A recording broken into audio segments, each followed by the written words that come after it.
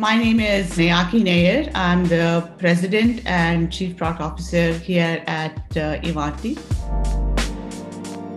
2 years back, IVANTI was less than $500 million in total revenue.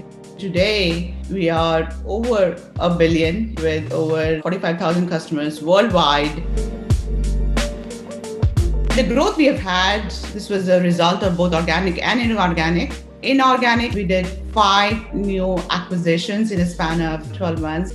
We also paired it up with organic investments. Our entire IVANTI Neurons as a vision and a North Star, it was based on automation that is driven by AI, ML, deep learning capabilities.